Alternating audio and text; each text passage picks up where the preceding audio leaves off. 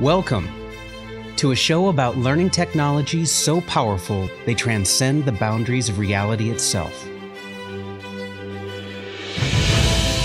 I'm your host, Pinky Gonzalez, and this is New School VR.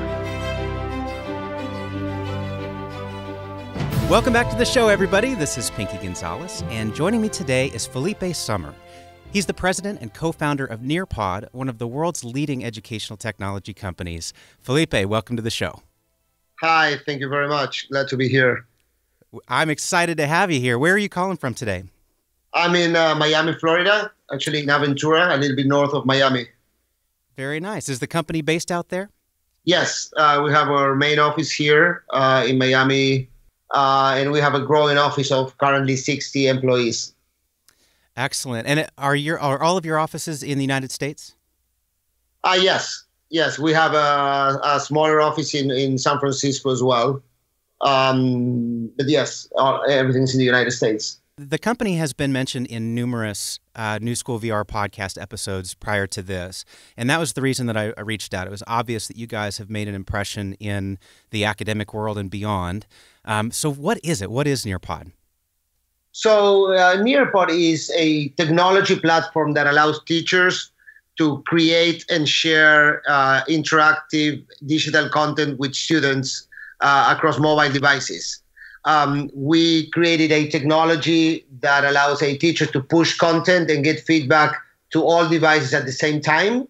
And Nearpod works on all platforms, iOS, Android, Windows, web.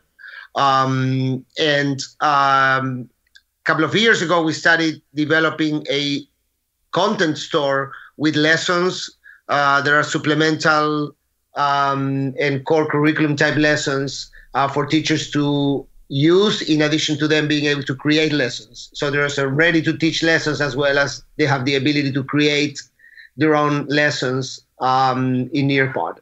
So take us back. How did the company get started? Around 5 years ago, I was involved in an interactive marketing business. We had developed a very rudimentary synchronization type technology with early iOS devices. And we saw a disruption coming in education. We saw infrastructure being set up at schools, mobile devices growing. So not only cards, but bring your own device and one-to-one models. And digital books, like a lot of content going from physical to digital books. And we thought that this sort of presentation technology could be awesome for the classroom to enable the next generation of teaching. And then we basically completely redo the technology. And we created this content tool for teachers to create their own content and basically upload their previous files and then add interactions. So basically, we saw an opportunity in education. We talked to teachers, and we started testing this at classrooms in the K-12 space in the U.S. And we saw that there was a need for teachers to have a way to manage these mobile devices in a way other than just giving apps to kids, right? To be able not only to be in control, but just to be able to facilitate a class and moving from an old lecture style to a new, more interactive, collaborative session. And I think that Nearpod was very well received by teachers in general. When you mentioned the bring your own device concept, this is one thing that, as you know better than I, this idea that students bring their own device into these classrooms, how does that work in terms of compatibility or, which app stores they're using or parental consent? How does that work in the Nearpod ecosystem? Well, I mean, I think that part of our early success, if we can call it that, was due to the fact that we we produced a system that works on any device. So in the case of Nearpod, it's very, very straightforward. As a teacher, I use any device, whether I'm using my iPhone, an Android device, a tablet, a computer, PC or Mac. I log into Nearpod and I launch a lesson. That when I launch a lesson, it creates a code, a 5-letter code. So A, B, C, D, E. And students go to Nearpod on their devices and they just type A, B, C, D, E. It doesn't matter whether it's an iOS app, an Android app, a Windows app, or a web app. And they just join the lesson. So now when teachers on their device move to the next screen, all devices, it doesn't matter which one it is, moves to the next screen. So if the student device is internet enabled, which is trivial these days, Nearpod is going to work. So that was really a differentiating point for us, as many of some competing platforms for the classroom, they work for either iOS or Android or web, but it's hard to make it compatible to any device. Outstanding. So as always, I'm going to include some reference videos and links on the newschoolvr.com website so people can see some of this stuff in action, which I think is helpful in part because you guys just have a beautiful user interface and it makes a lot of sense just to see it. But for those that are just listening, walk us through some of those basic features, and we're going to get to the VR side of things here in just a minute. But in terms of where the platform is coming from, what's aside from the teacher being able to control exactly what the student sees, what sorts of interactive capabilities do the students have access to? So when teachers can expose students to a number of what we call interactive features, one is, for example, a poll, right? The teacher can poll the classroom on a topic and provide alternative answers for students to select. When the teacher receives all the answers, can share back the results with the classroom. So that's one feature. There's a quiz feature, which is similar in the sense that students answer, but these are right or wrong questions. So and students can answer up to a quiz of 15 questions. So basically, this is very well used for an exit ticket. So teacher teaches for 45 minutes. The last 10 minutes, they give a quiz to the students and everybody does the quiz. And then real time, the teacher knows how students are responding. So you have a pretty good understanding of how effective was the teaching in that session because you know the results right away. There is website access. So I can push students to a website and now students can navigate at their own pace and go through different website pages. So that will be another interaction. Video. I can push a video to students and then students can play the video at their own pace, replay it, stop it, just for their own understanding.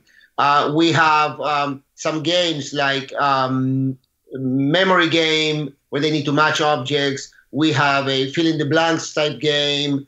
We have virtual field trips, which is one that we're going to talk about significantly in this in this meeting, where basically you are exposed to a 360-degree image and you get immersed into a reality. And then that is followed with, for example, an open-ended question, which is another interactive feature we have. And recently we launched 3D objects. So the teacher can push a 3D object. We have a library of them to students, and students can basically zoom in, zoom out, and just go into the details of that object. So that's probably 90% of our interactive features. Once a student has gone through one of these experiences in the classroom, are they able to bring that home with them if they are using their own device? Yes, the Nearpod has two modes. One is the live mode, which is led by the teacher, and it happens real time. And the second mode is what we call student-paced. So the same lesson, you can do it again at home if you experience that in the classroom. But now you don't need a teacher to move you to different screens, but you go at your own pace. What's good about that, which is used to flip the classroom or for homework, is that if there is a quiz in that session and the student completes the quiz at home, then the teacher will receive the data and be able to just make sure that the students did the homework or reviewed the case before the classroom or whatever the objective is. But that functionality exists and it's pretty powerful. Yeah, it sure sounds like it. And as a parent, and I know we have a lot of listeners who are parents, I love the idea of being able to see the actual lesson right there. You know, this is what they saw. This is what they're taught. These are the questions that they're asked. So if I'm a proactive parental unit, being able to further reinforce that information, I think, is just an awesome addition to the modern classroom. So let's talk about the virtual side of things. You guys have been around for several years now, since 2012, but you're just getting into VR with these virtual experiences and 3D objects. How does that work, and what does the student need in order to experience a virtual lesson? We launched something called the virtual field trip, and that allows a student to get immersed into a 360-degree image and video coming shortly. And as a result of that, what we discovered is that there's a change in the level of engagement of students. They really get engaged because now, instead of talking conceptually about Shakespeare, we take you to the Kronenberg Castle in Denmark, and now you're there, and you feel that you are part of the story. And now we ask you about the setting, and you do writing and reading comprehension, but the level of engagement changes because we actually take you somewhere. That has proven very, very effective. And it's actually fairly straightforward. Students actually don't need anything. They need their device. And if they use a Google Cardboard type device, which is fairly inexpensive, they can see that in a stereoscopic way and just feel more immersed. We, as a result of some of our programs, produce these VR headsets, and we are distributing these to schools as part of their school editions. We also did a grant where we gave away a number of devices for students to use with their phones. In addition to these devices and this feature that we created on Nearpod, we produce content. So lessons, over 100 lessons that we have in our store that are ready to teach materials. And they go throughout all the core subjects, and I can talk more about those lessons, but these ready to teach lessons, plus the ability for teachers to create their own VR content, plus the headsets that we facilitate to schools, really produce a nice ecosystem for this engaging feature to come to reality. Amazing. So if a teacher wanted to purchase or acquire headsets, Google Cardboard or otherwise, they would be able to get that directly from you? Actually, we don't sell them. We give them away as part of either this grant campaign or when you buy a school or district edition. But we don't want to be in the business of selling hardware. So actually, we give them away. In show 8 with Jamie Donnelly, she's a very well-known VR enthusiast, ed tech expert, public speaker, and a real authority on what's happening in terms of technology in the classroom. And we had a great conversation about the challenges with the bring your own device and VR experiences, the non-standardization of these sorts of things, bandwidth constraints in the classroom. How have you guys dealt with different classroom configurations, for example? Not everybody has the same bandwidth or the same technological capability. What are you seeing out there? Is it changing or evolving? And how do you guys play a role in that? So in terms of bandwidth, the way Nearpod works is that it consumes really low bandwidth because it downloads the lesson to your device, and now it's just you need an order of one click to move to one screen to the other. So we don't see bandwidth constraints for VR. When it comes to different devices, most phones fit in the cardboards, in the devices that the VR headsets, we call them, that we provide. Of course, if you have like a small tablet or a large tablet, you would basically need to move it with your hands instead of just putting that on a VR headset. But certainly, I mean, I agree with Jamie in the sense that there are challenges that we need to overcome. This is not a market in equilibrium, if I may. This is all nascent, right? And it doesn't work in every situation.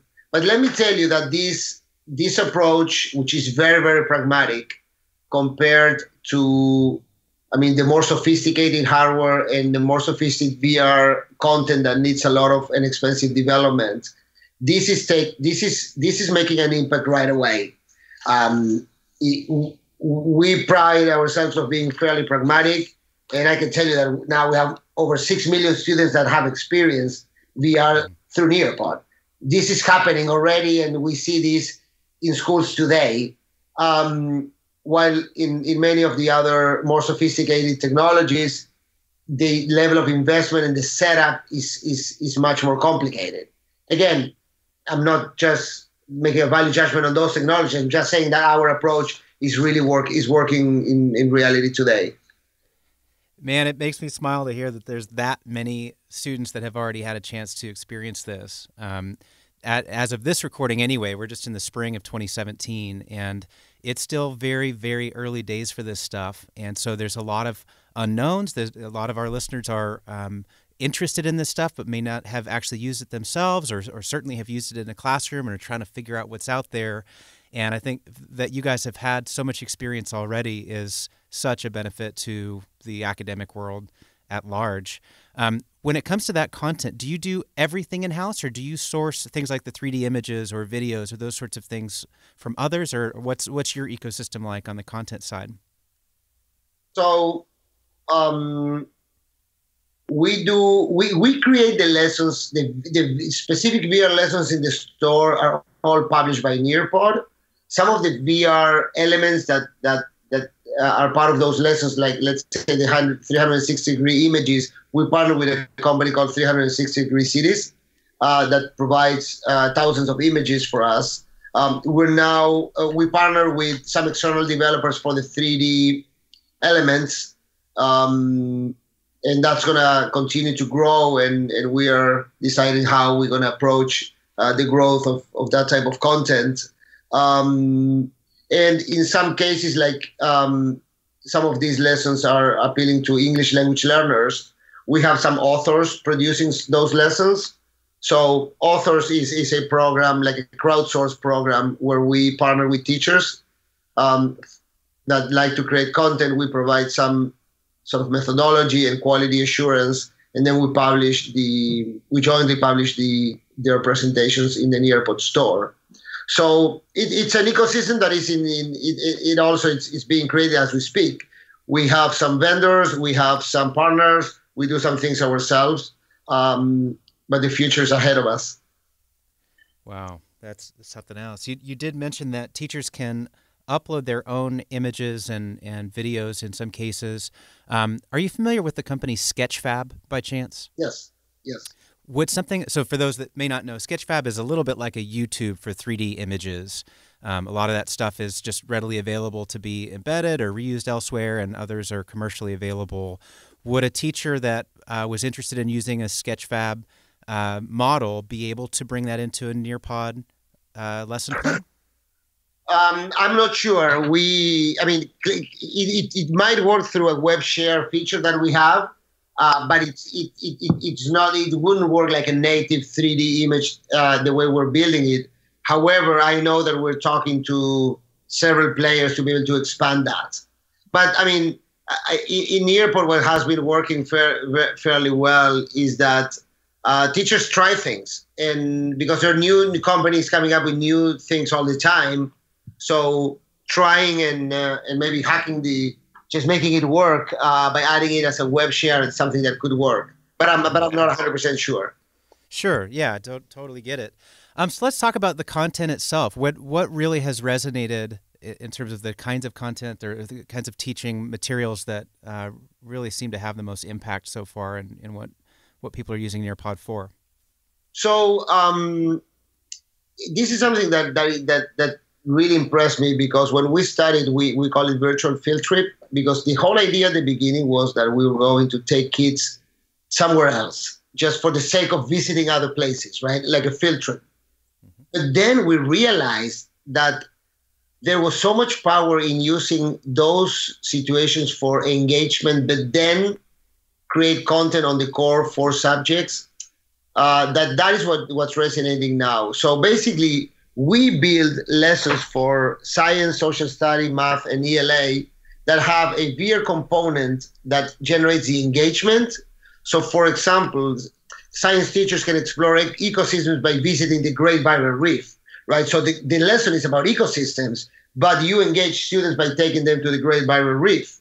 Or the Shakespeare example I provided before, where you're taking to the setting of the play virtually, but then it's about the ELA aspects of the classroom.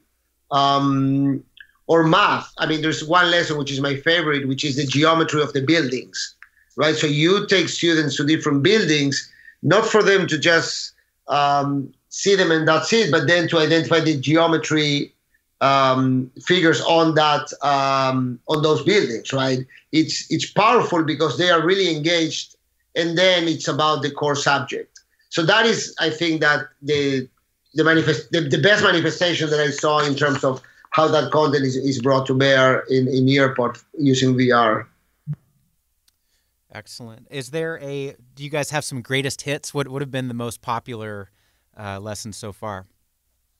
So the Great Barrier Reef is one that has been very popular. I personally like a lot one on social studies, which is about the Cold War, where you're taken to Berlin, Checkpoint Charlie, where the boundary between Eastern and Western Germany back in the 50s, and there's an activity about escaping from East Germany to West Germany, and so there's a drawing activity. But first, you're there exploring in the virtual reality setting. So that's a social studies lesson. There are a number of very interesting lessons in the store. Some of them are free, and some of them are $299. Gotcha. Is that per lesson, per student? How does the pricing work? Per lesson. This is fairly accessible, fairly affordable. Basically, a teacher pays $299 for a lesson, and then can use it unlimited times with as many classes as they want. Nice. So that's great. Now, does the teacher, is it a requirement to have a school or a district license before that lesson can be purchased, or what's the business model itself? No. Any Nearpod user can use any of the free or paid virtual reality lessons. Gotcha. And in order to use them, do they need a license to the Nearpod apps themselves? No, well, they need to create an account, which is a free account. Nearpod is a freemium platform. Okay. So a lot of this works in the free edition. Great. Wow. That's what we call a low barrier to entry. Exactly. I think there's going to be a lot of interest I'm sure many of our listeners already know about you guys, but for those that don't, I'm so excited that there are things that are ready to go right this second that you can check out without having to lobby your district IT staff to get started with. Man, that's really good. Where do you see this going? Where's the company in, say, 2 years from now with all that's going on in the hardware and just sort of VR space in general? Well, we see a couple of things. One is we are going to launch 360 videos very soon. So the video feature and adding more content in the VR images and in 3D objects is something that we're working on.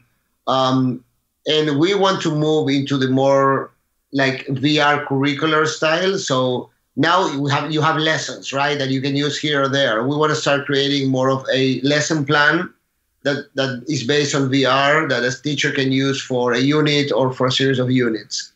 I think that's what's coming. I don't see,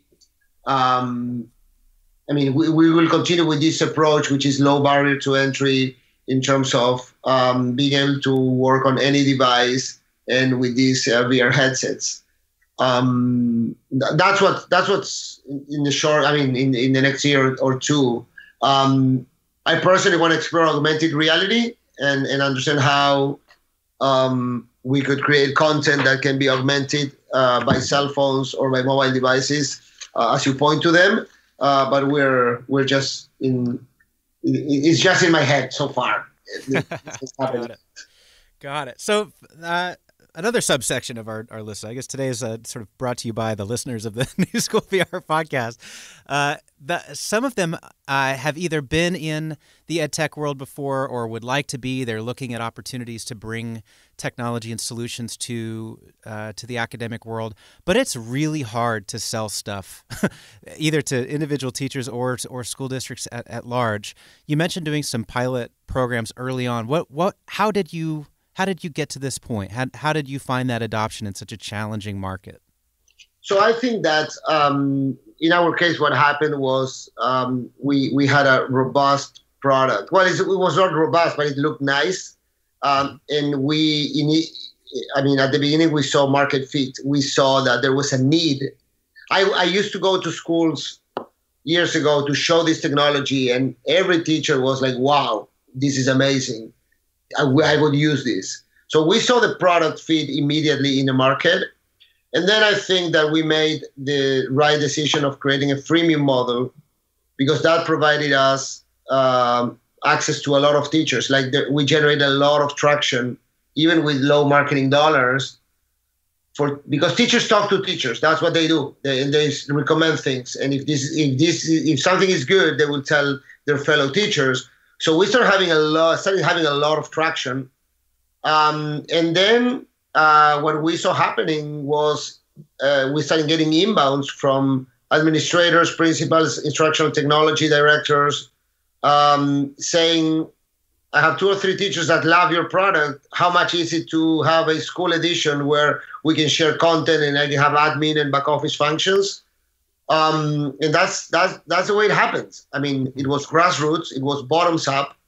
We never went and said to any districts from the top down, just like a district adoption. We started by the teachers and we went up. That was our experience. I don't know if I answered your question, but Yeah, you did. Although you did just touch on something that I know is also of great interest, and that is that back office integration. Is that another level of premium service, or if a school wants to actually tie it into student records, how do they go about doing that? So Nearpod, the school and district editions, which are paid products, provide the administrators the ability to see all the teacher activity together. Because if you are not in one of those editions, basically you are an individual teacher, which you have one level of upgrade from free to gold, and you just pay $10 a month. And then you have a number of additional features, but you are an individual teacher. If you have a school or district edition now, the administrator has the ability to add and remove users, of seeing the usage across the board and having statistics. So a dashboard of usage in the school or district. They have the ability to have a private library, which is a very, very interesting feature, which allows the district or the school to share content and actually build their own portfolio of digital lessons that they can share among themselves. They can also have the ability to share content individually. So that's something that's part of the school and district editions. Nice. If a teacher wanted to charge for a lesson plan, is that a possibility? No, not at this point. All of our store is not open. We try to curate the content. We have this authors program. So if you're a teacher that wants to create content, you can apply to be an author, and then we would jointly publish that. And suddenly there's a revenue sharing program. Man, that's big. I think you're very, very wise to open up the content creation and teaching portion of this to those educators that are really stoked about it. It's, an infinite number of ways to teach any given subject. So I think having those options is really incredible. How about foreign languages or non-English based curriculum? Is it all English right now, or what are the options there? So today, what we have in the store is all in English. 2 comments to that. One is we're starting this year to produce content in Spanish. We're piloting this as we speak. But let's keep in mind that when teachers, like Nearpod is used in over 100 countries now. So when a teacher in Denmark creates their own content, the send button in the screen, it's in English, but everything else, the questions, the answers, the copy, the images, all of the content can be in Danish, right? Or in French or whatever language. So even though there's not content that we put in the store in other languages, well, we're going to try to pilot. Well, we are piloting some Spanish lessons, and I think that we will have more like foreign language offerings, probably not for the next school year, but the following. Got it. Speaking of languages, just in general, is Nearpod used to teach language at all? We're now making a big move into English language learners. So ELLs are a big segment here in the US. There are over 5 million ELs, so English learners as they're called. And there's not enough content, or there's not good content, I was told by the market. That's what I'm listening. Mm-hmm. So we are in we've released a soft beta of Nearpod for ELL, which basically is content that allows teachers to engage English learners with scaffolding, with activation of prior knowledge, with media, Nearpod is a platform that the way it's built is very friendly for English language learners. So that's a big push for us these days. Have you found that the behavior of the teachers in terms of referring Nearpod from if they enjoy using it, referring their fellow teachers, has that been the same growth process internationally, or is that in any way unique to the way the U.S. school system works? What are the differences in various countries? I think that has been across the board. The difference is that I have an inside sales team here that talks to schools and districts in the U.S. proactively about their needs and how to just better use Nearpod. We are pretty reactive in the world, right? So we have in the UK, we have a lot of traction, but it's just because they talk to each other. We don't go after them. The same in Dubai, the same in Australia, Brazil. Like there's something going on in these countries, and at the right time, we're going to start working more proactively. But I think because this is a free tool that is so easy to use and so easy to implement. Like if a teacher is listening to this next week, they can just that same day create a free account, get a free lesson, and launch it. And the students just put a code, and you're going. That's it. Mm-hmm. It's fairly straightforward. That helps a lot in terms of the initial traction. I can imagine it would. I can also see this working in a non-classroom setting. A lot of these tools I've heard, fantasized about from various, business friends and startups. This idea of using an interactive presentation tool as part of, say, a public speaking engagement or a lecture or other business meetings where you want to get immediate feedback from the people that are participating. Are you seeing it used in non-academic environments? Pinky, you touch on a key point here. This is I made a lot of fantasies about this for a long time, and the use case is amazing. I mean, I've used it. I know companies who use it.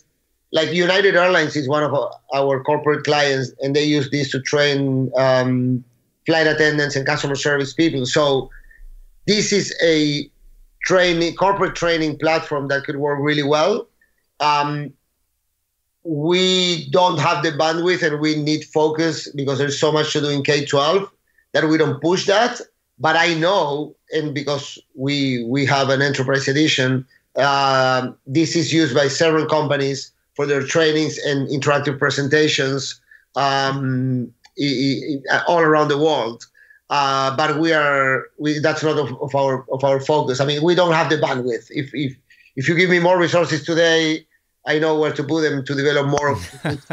Yes, and that's the reality. And they're also it's a different animal, right? I mean, same thing as if I might touch on higher ed. This is used in higher ed across the board. Lots of higher education companies use it, but we don't target them. It's a result of how the platform is built. But at some point, we're going to go after higher ed. But I think that we've learned to be focused on what we need to deliver, which so far is K-12.